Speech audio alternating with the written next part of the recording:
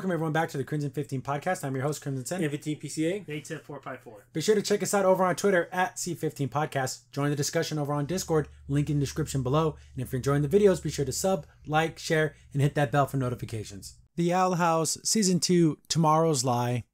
And I gotta say, it's a bad episode. A lot of things happen, which is good because the story moves forward and everything. But this whole thing is just so convenient. There's so many conveniences in this episode that it couldn't be more convenient if there was a Slurpee machine and a chip rack. It's unbelievable that they just, like right in the beginning, it was really easy to build the door. We have all the stuff there. Well, that's nice that they just had all the stuff. Wouldn't it have been great to see them have to like build the door and find the right pieces? Nope, it's just ready to go. And like the journal thing, remember all that time of her trying to get that information out of the stupid mouse? Just having Amity in the episode before go, she gave me some tips. She has everything she needs now. Every single bit of information. What? That is so lazy. And that would be a really cool story thing you could do. But instead it's just, my wonderful girlfriend showed me and that's good enough. The ending's great. The ending is a 9 out of 10. It's amazing. I love but it's easy to do sad. It's easy to do upsetting. That's the most simplest thing to write. Just make somebody have to go away when you don't want them to go away. Boom, easy. You cry. It's great. It's wonderful. It's good. Everything else, all the things we're thinking about, like, there's like an opposite loose. What's going on with that? Is it a evil spell? Is it malevolent? When we find out what it is, it's literally the dumbest thing that comes out of nowhere. There's no way to see that this was going to happen. So all the guesses, all the theories meant nothing. So we open up and we see the regular house, and we see Luce like cleaning up, but it's not the real Luce. It's the other Luce who has everyone keeps saying the mirror Luce, the shadow Luce, but she has her hair all nice and she's throwing away all her old stuff. And look at that picture of Luce when she was a little girl. Look how cute she was. But we see that she acts a little different. That she's acting a little too nice, like she's being too good of a daughter because she's coming out with some garbage. And the mom's like, you're throwing all this away? She's like, I thought you used to like to make, tinfoil cranes. And she's like, oh, no, I'm just growing up. Did a lot of growing up when I went to camp. And it's, I'm starting to want to live a different life, a new start. So we're like, okay. We see a little rabbit got caught in a trap. Like someone set up a little like snare trap. And the mom, gets her gloves on. She's going to set it free. So the mom is very passionate about animals. We find out that she's a veterinarian and not a nurse, but she wears like the hospital stuff, right? The scrubs. Is that what they call them? And so the mom has a lot of passion for animals, and which is nice. Then, Luce, in quotes, goes into a room and sees our Luce, the real Luce, in the mirror, and she screams at her, boom, cold opener over. So like, okay, what's going on here? This is interesting. And then we get into the thing, and again, the story's written by 500 people. I don't know how this is even possible. What did you write 3 lines? You write 3 lines. I don't know how this is even a thing. How can this many people add to this very basic and weird story? Like, wouldn't you want to finish it? Like, if I was telling this story, did they only go 10% and then hand it off to the next person? I don't know. It's weird why there's so many people on the story. And that, like I said, she's like, oh, wow, it was complicated, or it was like complicated to build the door, but thank goodness you had all the pieces right here, because you know how Ida would collect junk. How convenient. So she tears a little bit off the blood of the glove, and she's like, oh, wow, it's interesting to know that this powerful stuff was inside the key the whole time. And then look at Ida and King look at each other like they knew. So it looks like there's a lot of people not sharing information, because later in the episode we see that Luce is lying, and I don't like that. Just be open. Why lie? What's the point of lying? So I think this is a lie of omission here, but they good. The door, powers up, but it doesn't look normal. The door's all jacked up. Like the door's all like, I want to say Dr. Seuss, like it's not straight. And they're like, okay, here, tie this rope to you and jump in there. Why would you do that? Why not send in, I know they can like make things, right? Like the little like eyeball fly thing, go in there like a drone, see what's in there. No, they just like let Luce jump in there. I know they tied like a rope to her, but who knows if this isn't like an instant plane of destruction where there's no oxygen and she just dies. So they just let her jump in because, that's what you do. And she wakes up in the water, but it's all like that goopy water, and we see a bunch of cubes and stuff floating around. So she's in an in-between. So she's not in the demon realm and she's not in the human realm. She's like in this like a limbo type place. She's like calling for help and nothing's happening. And then we see a cube come down, and then she's able to like look through the cube, but she's in the glass of the demon world. Like she's in the owl house, like not in it, but like part of the owl house. She's in the glass. And then she sees Ida and King, and like, oh, we got to trust Luce. She's in there. Let her do her thing. So she's able to peer into worlds, like through the glass. Why is that a thing? And why is it just responding to her voice? See, this happens so fast. There should have been a bunch of like testing. Like she goes in there, she didn't get to work, she comes out of the door. They go back in, they try something else, they try magic, it doesn't work. They pull her out. And then they slowly but surely figure out, oh, if I think hard enough, I can bring forth what I want to see. No, it just happens so conveniently fast. She's like, oh, what if I could see Amity because she wants to be a pervert? But then she decides against it because that's like an invasion of privacy. Good move, Luce. Thank God you didn't give in to your perverted ways. Then she like calls out her mom's name, and then there's a cube, but it's way up there. So she tries to make a ice pillar. Magic doesn't work here. Just like how magic didn't work in the human realm either. It doesn't work here. So she just climbs on top of another cube to get up there. And it's the reflection of the mother's iPhone. And she has it like hooked up to like the stereo. So it's like in the kitchen. So she can see her mom. And we see that she's like, cooking and everything. But then the other Luce shows up. And then our Luce is like, whoa, what the heck? Who the hell is that? But we can see that she's getting along with the mother, and they're talking and just being like normal, but not normal for Luce, but normal for a normal kid. Then our Luce is like, what the hell, Mom? You got to get away from that person. Who is that? Like she's trying to figure out what's going on.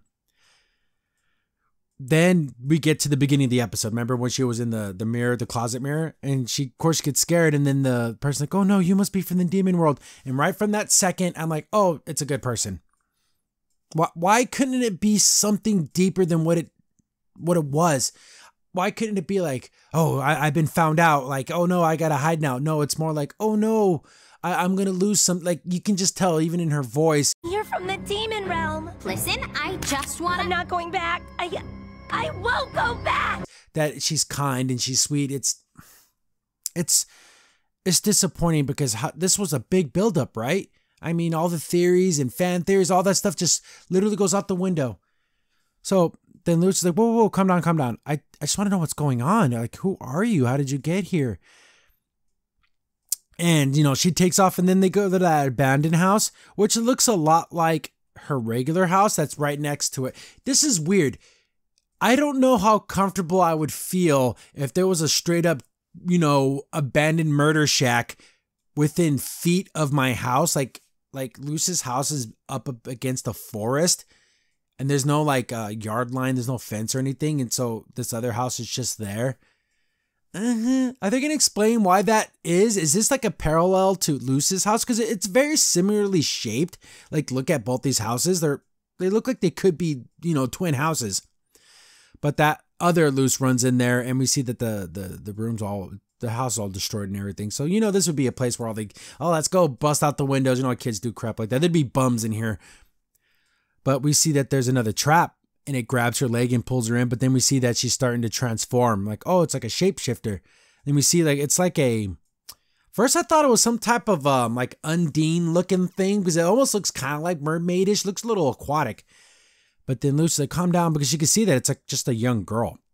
And she's doing like this halfway. It looks like half Luce, looks like half of the demon. It's a monster. I don't know. I wouldn't consider this the demon. Demons would have a different connotation in my mind. But Luce is like, hey, what's going on? I don't want to hurt you, but let me get you out of this trap. First, give it some slack, back up, and then there's a little metal piece, loosen it up and get your foot out of there. Now, let's just talk. Who are you? Where'd you come from? And here's the big giant mystery. She's like, hey, she's just some basilisk girl that can, I guess they can transform. They absorb magic and they can transform. That's it. That's all she is. And she was just trying to get away from being captured and stuff. Okay, that's it. That's the whole story. That there was no like, there was no evil Luz. There was no like, there wasn't Emperor Bellos doing something. No, it was just some random monster. What? It took what, 6 people to write that? But she's like, hey, if you need to get magic to transform, you know, because this could work.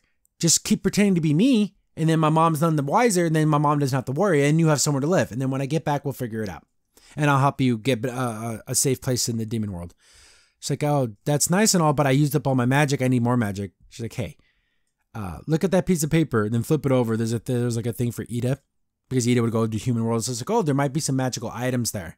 She would sell stuff to the people and do like barters and stuff. So there might be some magical items. You could use those to absorb some information and, you know, some magic, and you can transform again. So she gets all dressed up to kind of disguise herself. And we see these 2 people, which I'm assuming are the 2 brothers at the end.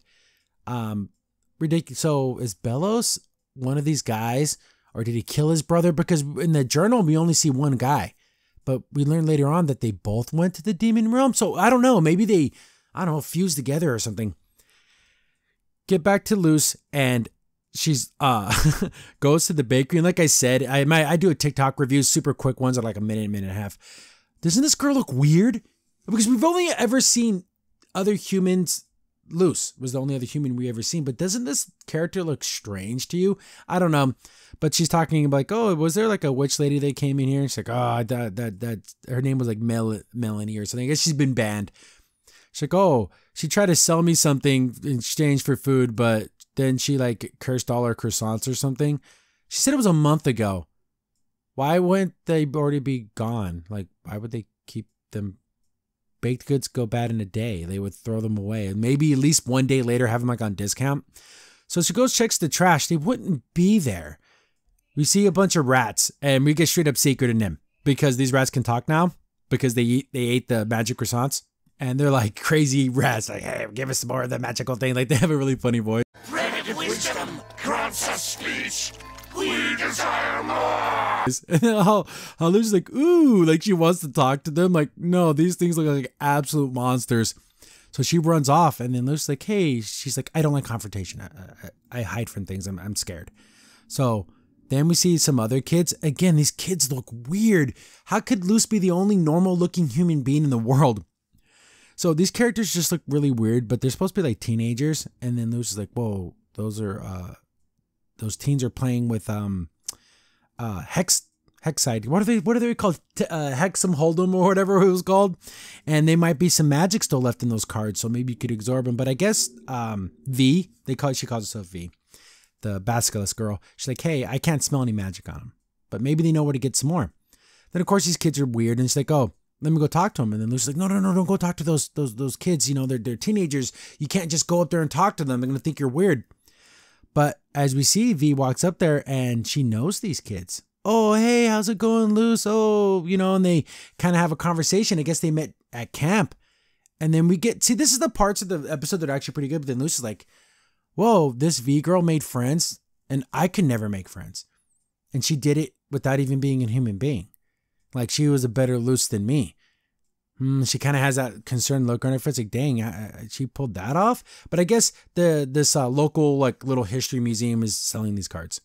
It goes in there, and again we get another evil white guy. I know that's redundant. Just saying he's a white guy, we know he's evil. And he's like, "Oh, you're here to buy some more of those cards, aren't you?" And she's like, "Oh, yes, yes, I am." And he's like, "Yeah, some lady sold them to me," and of course that's gonna be Ida. And he's like, but I'm working on some stuff. Just wait here, and then, you know, I'll be able to help you. She starts looking around the museum, and then we see the 2 brothers. She's some other stuff. It's kind of like the Mystery Shack, but a lot nicer. like an official, like actual museum. But she kind of tells about her backstory about being trapped, and she's afraid that if she'll know where to go. And we see that their people were just subjugated, and then the Bellos was using them, wanting to know how they absorbed magic. So they captured all the basilisks and was using them against their will. And she was able to escape on the same day that Luz went to the demon realm. No, the door was still open. She snuck into there and then just took her place. So when the mom thought she was going to go on the bus to go to camp, she walks out of that house. She's like, oh, hey, Luz, I got a better idea. How about I drive you to camp? And then we can like hang out. And of course, all she ever wanted was a family. And this lady was super nice to her. And then she's like, oh, wow, this can be like my mom. It's not real. I know it's wrong, but I'm glad you left so I can feel like I have a place I belong. And then she's even upset with Luz because she's like, you ran away from that? You have a wonderful mom. Why would you leave this? Why would you go to a world where you could die and be killed and, being hunted and all that stuff? Like, why wouldn't you just stay here with your mom who's kind and sweet? So that's another stab at Luz. Like, why did you go? Well, because it was boring. Seriously? When you talk to someone who's really had to live on the streets and stuff, and then you realize you ran away from a perfectly good home, it hurt her. Like, it hurt V, but at the same time, she's happy she did it because then she got to experience having like a normal life. But we see that this dude is kind of a weirdo. Like I said, it was a white guy, so we know he's a bad guy. We see that he had a bunch of like cameras hitting around. He's the one who set up all the traps. And yeah, what the heck? Like, he even has footage of her being like turning into Luz. So it happens really fast. Like, all this could have been multiple episodes. Wouldn't it be great to have like a couple episodes in the human world? But it just all happens quickly. So this guy's like a demon hunter. He wants to, and it's the dumbest reasoning too. He can't just be a demon hunter because he hates demons and he thinks they're evil. No, he has like this really stupid, like, I got radicalized by the alt-right. She drops the compact because that's how she's been watching her. Then she's like, oh no, I gotta help her because she's being captured. She's able to jump into another piece of glass, like that's just like on a picture frame. And she's in a cage now. And she doesn't want to be in a cage because that's been her whole entire life. Guy's like, whoa, I can't believe it. You're actually real. One of my traps worked. I had an encounter with one of you demons before. And we see a picture of Ida when she was in the owl form. So she must have gone out in the forest at one time. He saw her, so he's been obsessed with demons. Then he's like, yeah, I thought, everyone told me they were fake, but I went on the internet and I found out the truth, that there's going to be like a war on Mars and there's they're part of their aliens and demons. And then Luz is like, oh, what an idiot. Of course, he's a white guy, so of course he's an idiot. Then he's like, yeah. And then even the bastard's is like, you don't know anything about demons, do you? Oh, yeah, I do. And then when I show, the whole internet's going to know now, I'm going to make a video. And like, of course, he's a complete, utter moron. Luz is like, hey, I got to help you. We can still get you out of here. She's like, no, just forget it. I've been living in cages my whole life. It's nothing new for me. Who cares? You had making Luz feel bad because she's willing just to give up. And he's like, she's, the whole, you gave up the perfect life. Like, why did you do that? But now I'm stuck in a cage. I got to live it for a little bit. So, just go and live your life, Luz. And she cracks the glass so she can't go in there. There was tons of glass over that thing. She could have get jumping around. But she calls to her mom. And then she just thinks she's FaceTiming her. How convenient. She's like, no, Mom, let me sit down. Let me explain everything to you. She explains that all the demon world doors, but she thinks Luz is playing a game. Oh, Luz, your little funny thing. Oh, sure, I'll come help your friend at the museum. Oh, must be doing like one of your little pretend Dungeons and Dragons games. She goes in there, and the guy's like, oh, who are you? Oh, I hear that you have a demon here. And she keeps like winking. He's like, oh, really? Are you from the government? She's like, I'm a veterinarian. Oh, the government sent a veterinarian. This guy's completely out of his mind. He's so stupid. Then, the mom keeps thinking, wow, you really convinced this guy to play this all up? Like, Luz, you have such intricate games. They go into the room. She's like, wow, look at all this stuff. Like, this is getting a little intense, Luz. And then he goes into the history about like how this whole town's been, always had something to do with demons. And then we see there was two brothers that had an encounter and they went to another world, but everyone says it was fake, but it was real. So two brothers. Bellis is one of those guys, or maybe Bellis is both of these guys. Maybe they fused together, or maybe he took his brother's life essence to like feed his own. Because in that journal, we only ever see one guy. Maybe his brother died. Maybe that's why he hates demons. Who knows? But then Luz's mom is like, oh, okay. Then he's like, here, check this out. And he like shows the demon. And she's like, whoa, that costume is really real. She's like, and the guy's like, costume, this is a real basilisk. And she's like, oh my goodness. And Luz this whole time is like, Mom, I've been trying to tell you, this is real. This is real. And then he's like, now then, look at this armor that I have. You know, I had it specially made for this. Let me go put it on. The guy's a complete utter idiot. Then Luz is like, yeah, Mom, I know. I'm sorry. This is all real. I know it's a ton of stuff to take in, but we need to help this girl. We got to get her out of here, because she even sees that she's just like this scared creature. And of course, the mom, like when they saved the rabbit, this is the very same kind of feelings, that this is something that does not want to be captured. Then she's like, come on, I'm going to help you, you know. And she even tells her, I think it's a really sweet line. This is a really great line. But who knew I had such a strong girl living under my roof this whole time? Yeah, it makes her smile. I love it. I love it. I smiled. It was great. The guy has his armor on, looks like a complete, absolute idiot. Then she's like, oh, I'm taking this girl with me, and you're not going to stop me, because like the president, she's like trying to make something up. And then she's like, forget it. I can't make up these things. I'm going to call the cops and say, you're the one who's been setting all these illegal traps and everything. But this dude totally has like a sword.